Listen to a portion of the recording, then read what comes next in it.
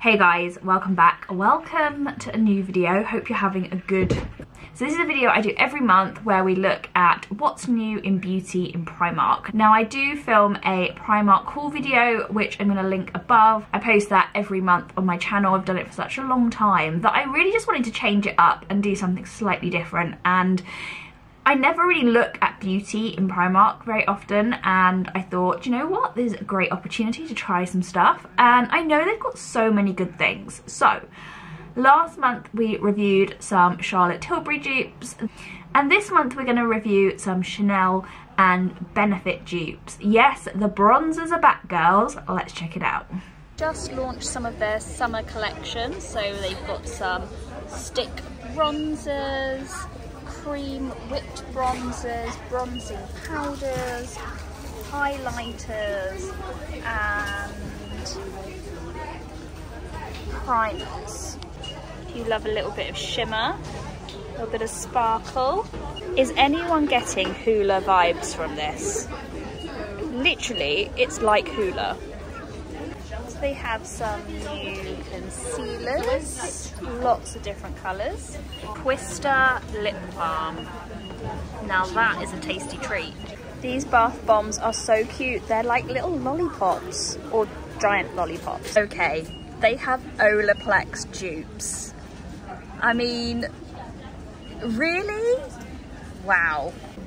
So they have lots of new hair masks. These come in at £1. They definitely had a little bit of a glow up happening in Primark when I went in. They really had a nice little selection of new products. Some things I really wanted to get, but I just couldn't afford. So, you know, hold on to your hats. Next month we'll definitely be looking at that. Especially with those Olaplex dupes. They looked so good. So I did pick up 2 products this month. They were a little bit more expensive than what I picked up last month, and I'm only ever going to do like a couple of different products because I want to review them, I want to talk about them, I want to try them. So these are the 2 that I grabbed, and straight away, yes, they are both bronzers. This could be bad, guys. I am not a bronzing queen. Let's be honest, I'm pale as anything. But I do wear bronzer. I wear a MAC bronzer and I wear it all the time. It's actually a foundation and I use it as a bronzer because it is like the perfect shade. That being said, it hasn't stopped me in the past from dipping my toes in and trying lots of different other bronzers. Ones which are quite expensive. Okay, so let's start off with, yes, the cream bronzer. So this is the Primark version. It comes in at £4.50, and of course it is a dupe for the Chanel one. I'm really fortunate I got the Chanel one. So just from looking at them, I can definitely tell that the Chanel one is a little bit more kind of like warm tone. This one may be a little bit more cool toned, but let's swatch them and see. So this is the Chanel one and this is the Primark one. Now the Chanel one is a lot more of a drier formula. It's a lot more sort of like a whipped mousse kind of like consistency. This one is a lot more oily. Like a little's gonna go a long way, and yeah, it does feel quite oily. So with the Chanel one, I don't feel like you'd need to use a powder to set it, but with this one, 100%. Now, the Chanel bronzer comes in about £45 to £46, depending on where you purchase it. I mean, sometimes it's on offer, which is great. I've only ever bought it once, I have to admit, because I love the idea of a cream bronzer, but I've never really been able to get them to work for me.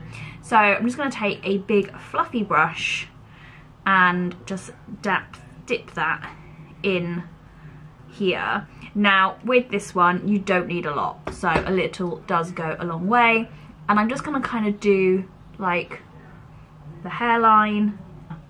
It's really buildable. Oh my gosh, it smells so...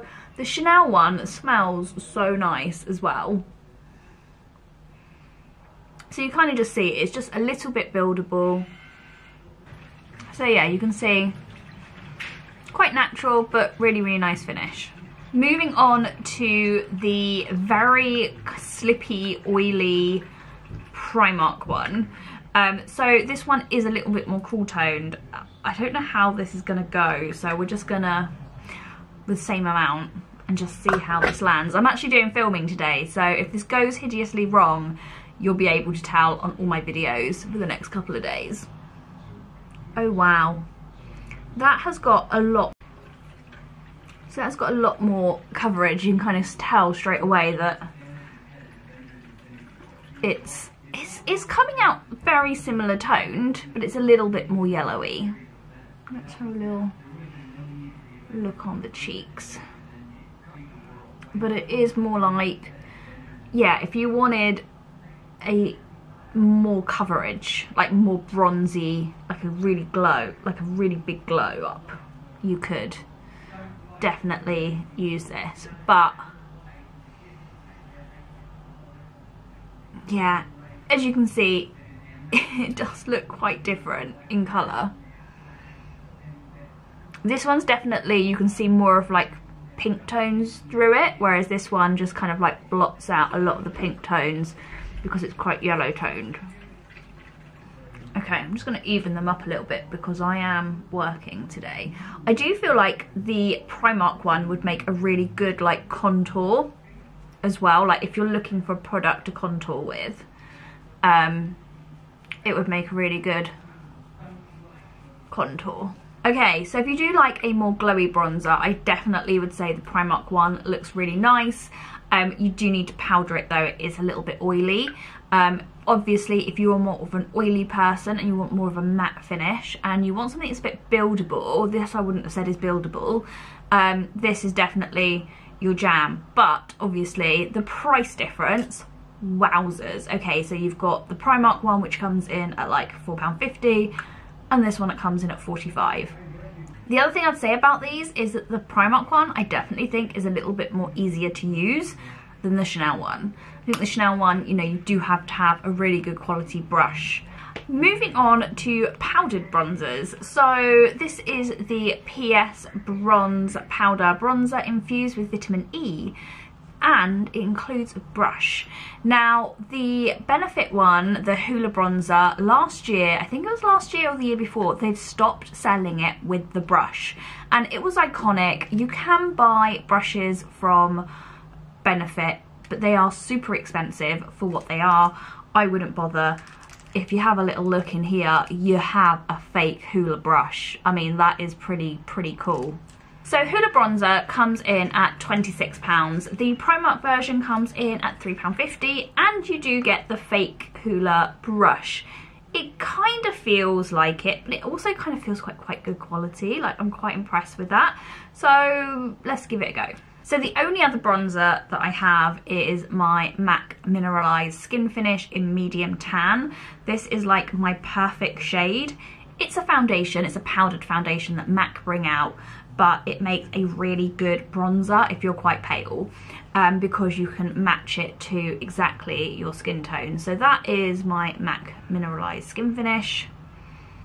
So for the sake of this video, we are going to use the little brush, and I'm just gonna, oh my gosh, this is really powdery. Pop a little bit on the brush. It's very powdery. So yeah, literally I've just tapped it in, and I'm just gonna, oh my gosh, I'm really scared to do this.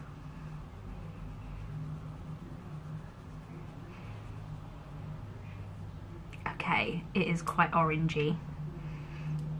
You can like really chisel out your jaw though with it, couldn't you?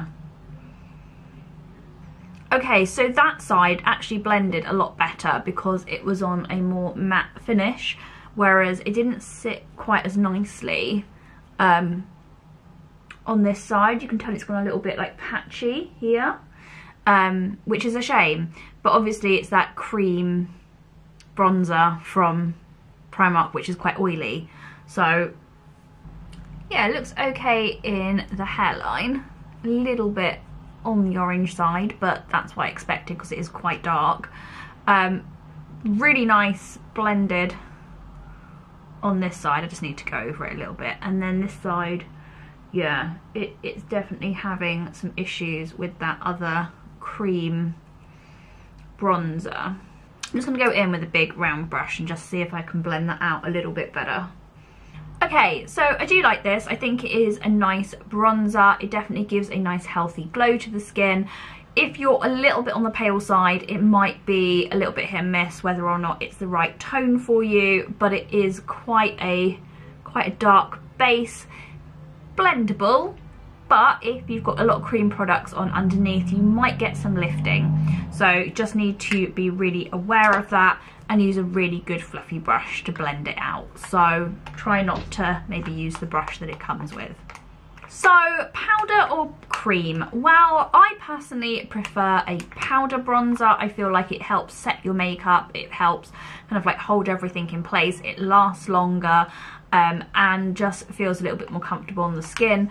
Cream bronzers I think are great for summer if you're looking for that really nice kind of like sun-kissed natural finish, but obviously this is quite oily. So I personally, if you had the choice in your Primark, which bronzer would you go for? I'd probably go for the Hoola dupe over the Chanel dupe, but that is up to you. Anyway, I hope you enjoyed this video. I'm going to carry on getting ready for the day. I feel like my face looks so much better with bronzer on, but I hope you've enjoyed it. Please give this video a thumbs up if you did enjoy it. Don't forget to like and subscribe, and I will see you all next time. Bye guys.